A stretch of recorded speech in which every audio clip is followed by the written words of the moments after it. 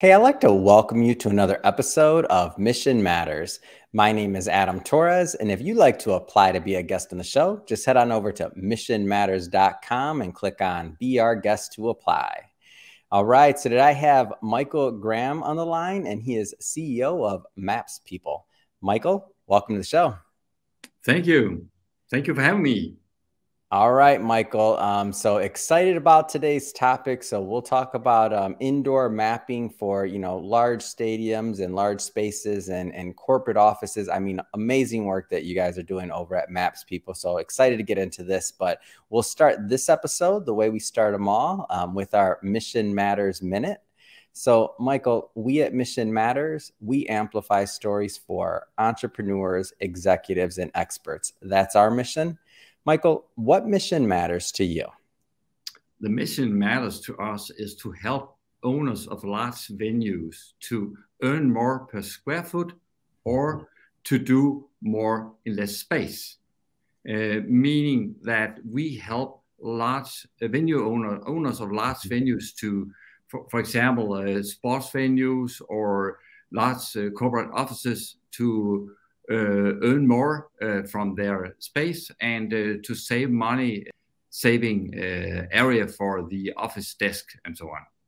It's awesome. I'm excited to get further into that, and especially your go-to-market strategy, how you've worked with different OEM partners, and also some of the things you're doing with SoFi Stadium, and just some more things in there. I mean, it's really interesting stuff. The more I dug further and further into MapsPeople, it's just really innovative stuff. But just to get us started, so tell us a little bit more about your background. Like, how'd you get started in business and on this path? My own background is as a surveyor, the guys walking in the field in rubber boots and red and white sticks. But and many years ago, I went into digital mapping, and that was starting with mapping for printed purposes. It was produced digital, but for printed purposes like the yellow pages and the tourist industry. And then we have the last many years, we went through a number of disruptions from mapping for printed purposes to mapping for digital purposes like web and mobile, and from having our own servers producing maps to being a partner of Google Maps. You can imagine when in 2005, when Google Maps came out, we should consider beat them or join them. And that was an easy question. So we joined them and became a Google Maps partner. And then the last disruption was from outdoor maps to indoor maps. So that's the journey. What I mean, to me, it's amazing, and it's an amazing field, and it's something that it's very niche, but doesn't get brought up too often. And that is like, if you think about where mapping started, I mean, I don't know, how far back do you want to go, right? From simple to like, mapping new lands to mapping the United States, like all these things like of mapping and the progression, like, let's just say the people that kind of has started this throughout the years, like who would have imagined we'd be where we're at right now with maps and now going indoors? You're right. Mapping has been for, I don't know, many hundreds of years. But I think it has the last 15 years, it has changed our lives since the start of Google Maps. But the fact is that it has changed our lives outdoor, but there's very little or nothing indoor. And that's what we are diving into. And I mean, you starting out as a surveyor, like you had a certain passion for this. Like when I think about your career and how it's built up and like how you stay on the cutting edge of really technology in this field, there's some people that are watching this and that'll, be thinking about different industries, whether it's to invest, whether it's, as a career. Can you just talk about maybe personally, like what mapping and this whole industry has meant to you? Because I think it's fascinating. Yeah, but I've always been very curious, and starting out, I like to be in outdoor, and I like to work with mathematics. So that was my own start of the career, and that slowly led to the digital part. I didn't expect that I should work with as an IT company when I started years back, but it turned out that we are now in the front of a very, very small niche of IT business. Yeah, it's amazing how sometimes life works, right? Like you progress and then one day you wake up and you're like, wow, like that's a like it's a body of work, right? It's Yeah. amazing. Yeah. So just go a little bit further. Indoor mapping. I don't want to assume that everybody watching this maybe understands that concept. We've all, Google Maps, I believe most people have used that, at least in the United Yeah. States and other places. So tell us a little bit more about just the concept of indoor mapping. Outdoor you have Google Maps, but Yeah. indoor you need to do something to produce a map indoor. So we get CAD data, digital billing data from the venue owners, and we process each data, and we put a floor plan of each floor level on top of, for example, Google Maps, Yeah. and then we produce what we call a network graph, which is a network of where you can move inside the building, so you can calculate a route from A to B, not only outdoor, but from outdoor to the entrance and from the entrance to the specific room or the product on the shelf. And then we have a database of searchable content. So you can search for the restroom, you can search for the coffee machine, or you can even search for Heinz ketchup on the shelf. So all searchable content. And the most I can say advanced now is that we add it to booking systems. For example, if you're a large corporate office, you have a system where you can book desks, you can book rooms, and we add that booking system, and then you can get a visibility of where you should go when you book a certain desk. You can see where is the desk available, what meeting rooms is available around me, and also you can find your colleagues, because a lot of corporate office, they are implementing what they call smart office. They realize that, or they already know that office space is really expensive, and that's a lot of opportunity for optimization here. We are told by KPMG that one desk represents $500 spent per month. So you can imagine, if you can save a couple of % of the desk at the office, it's a huge amount of money.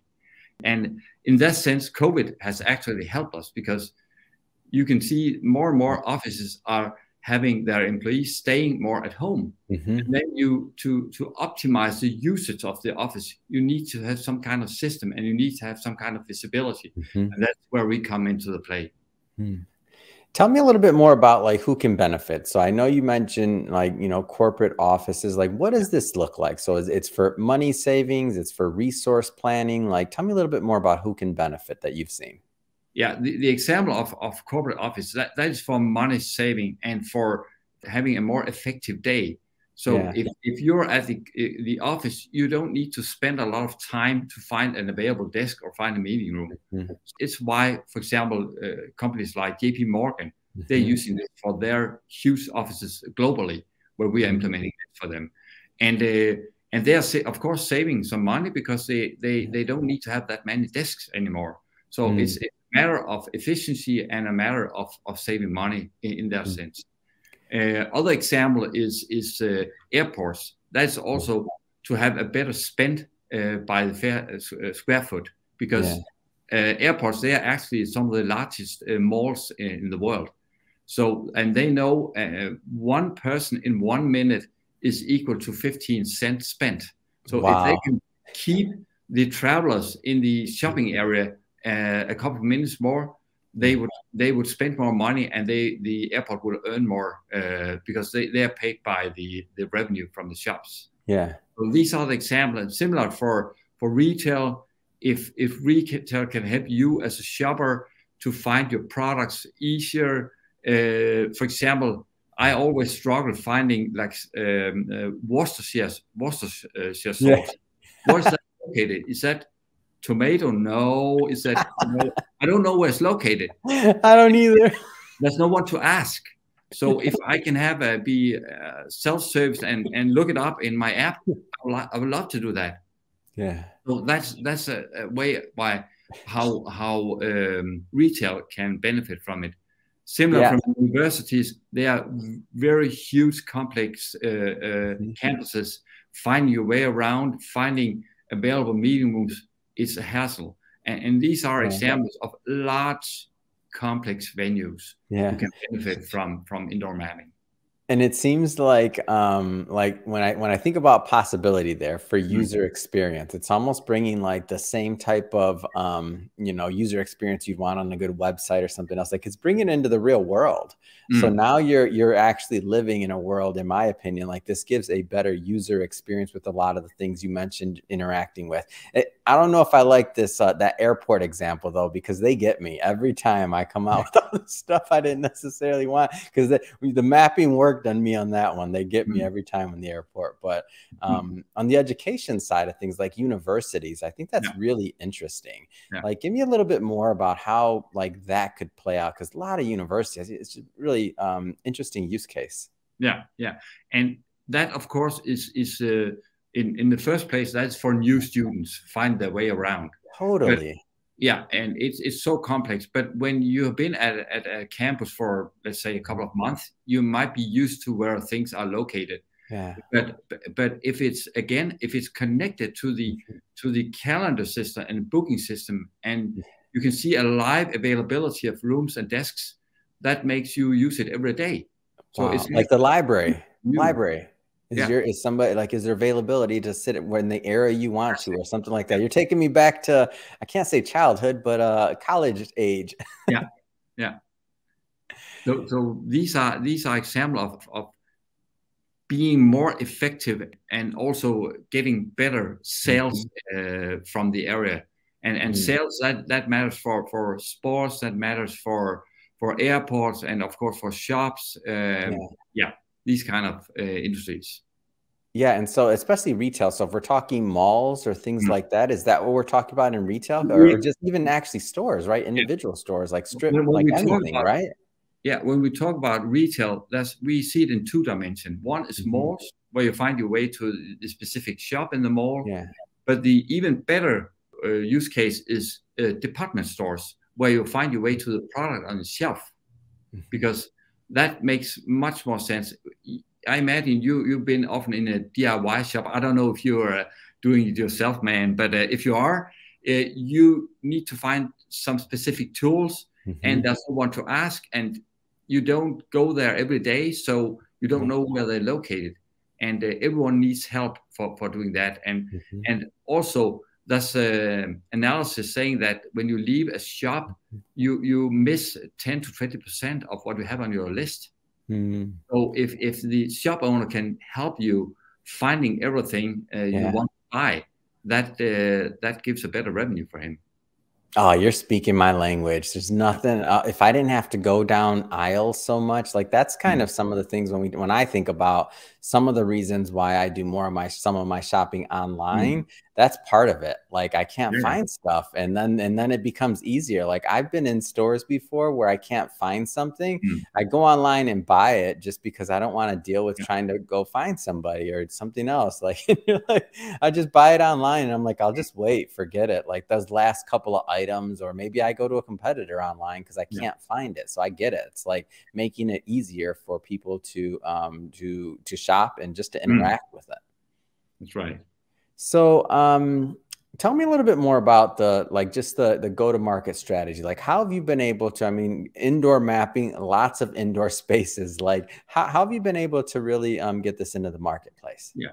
Well, we're located here in Denmark, and of course, we started with the western part of Europe, and we Mhm. started with finding some really strong logos and get them into the business, so we could use them as references, Yeah.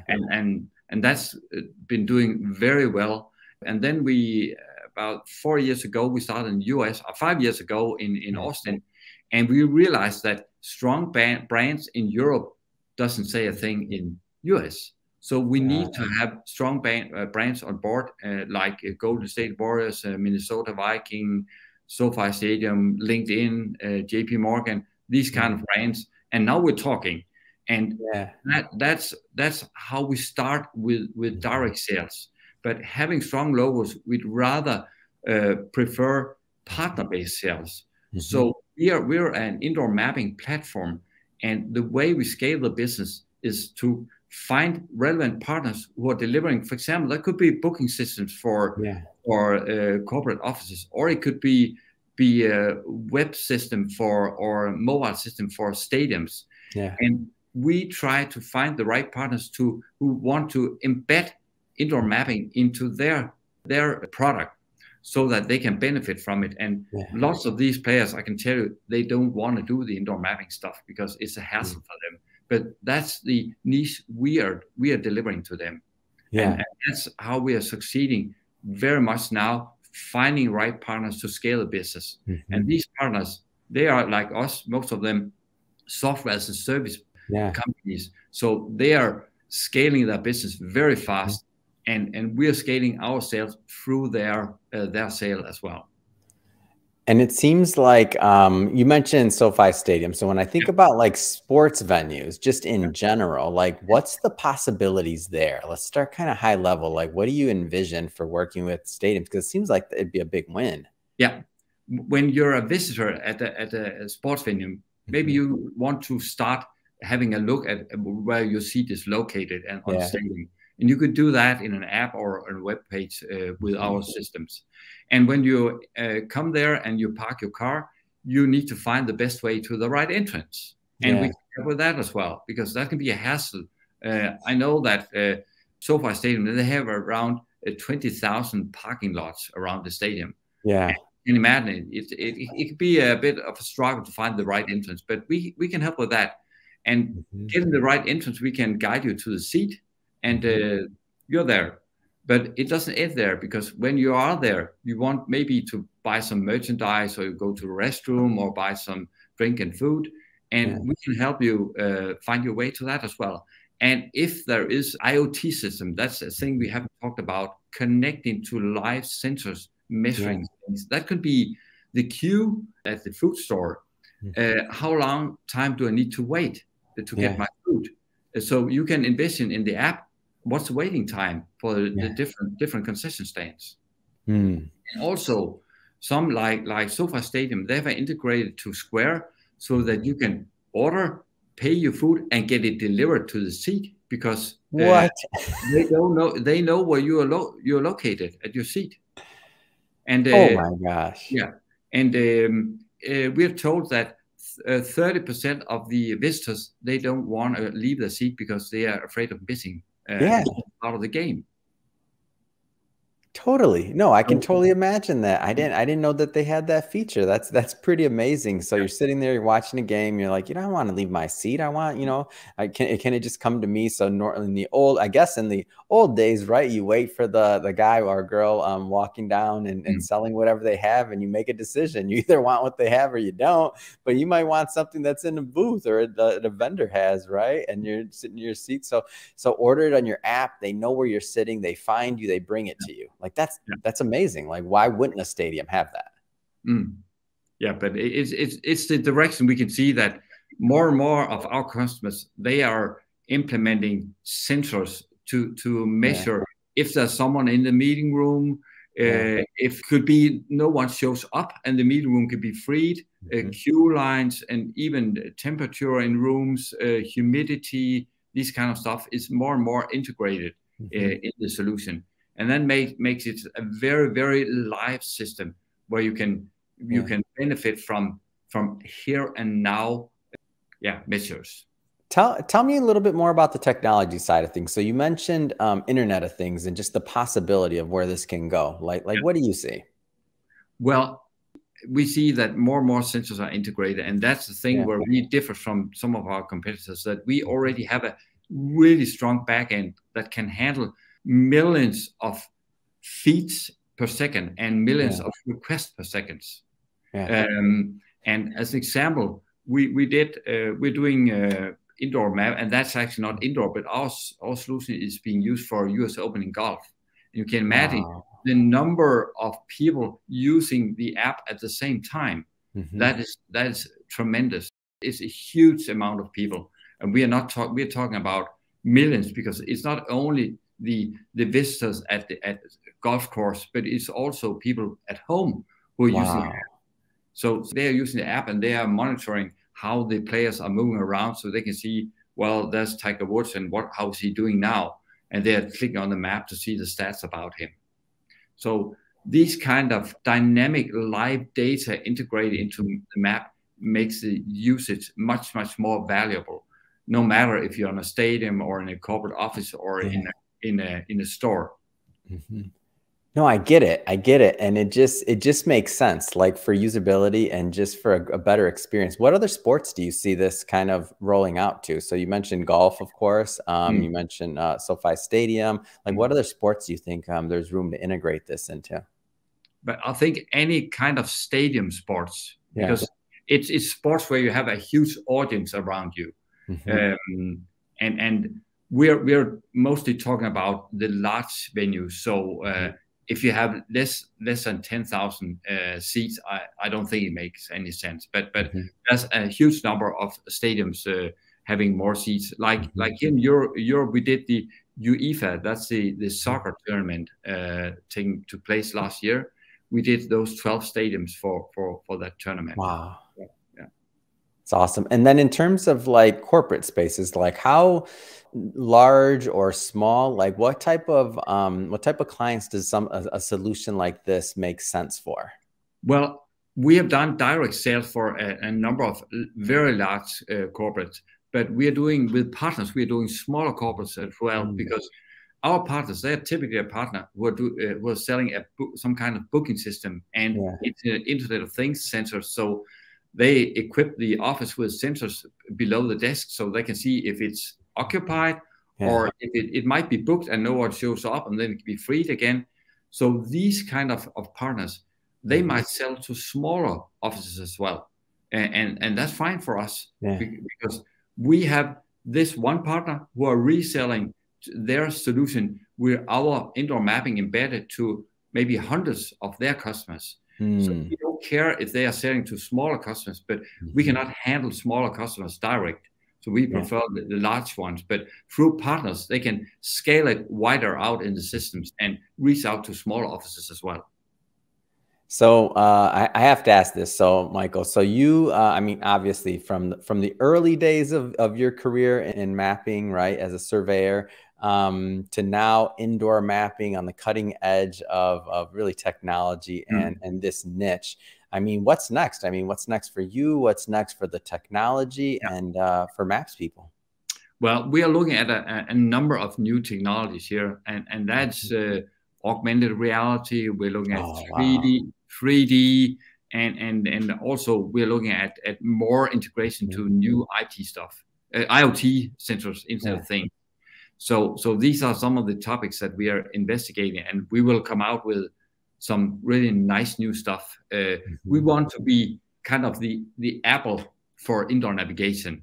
So that's what we are aiming for. And to be honest, we aim for the leadership in this niche. It's a very small niche, and we know pretty much all our competitors here. And we have a strong position now, but we need to look for new technologies, new areas to cover to get this position in the end. Amazing. And so if somebody's watching this and they want to learn more about MapsPeople, whether they're a potential partner, right, as you mentioned, for the overall go-to-market strategy, like people that maybe in SaaS or something like booking and other things where it makes sense, or corporate offices, stadiums. I mean, lots of different use cases that you shared with us today. Like overall, how do people connect and learn more? Yeah. Of course, they can learn more from our website. That's the step one, and then reach out to us and that's a form that they can reach out to us on the website, and we will pretty fast to reach out to them. Awesome. Sure. And we'll put, and just for the audience, we'll put the website and everything else in the show notes so that you can just click right on it and head right on over. And speaking to the audience, if this is your first time with Mission Matters, definitely we're a platform that's all about really amplifying the stories and bringing you stories from entrepreneurs, executives, experts, and really just people that are out there making a difference, that are innovative, that are pioneering, and that are really really bringing something to the marketplace. If that's the kind of content you like, we definitely welcome you to hit that subscribe button, because we have many more mission-based executives coming up for you, and we don't want you to miss a thing. And Michael, really, it has been a pleasure. I'm excited. Haven't been to SoFi Stadium in a bit, but now I know when I make that order, I'm going to be thinking of you every time. And everybody that watches this, why is that possible? It's possible because of MapsPeople. That's right. And as I see just, things evolving when I'm in a building, next time the airport gets me, whatever, I'm going to like, MapsPeople help them with this one. So again, thank you for coming on the show today. It's been awesome. It's been a pleasure being here. Thank you.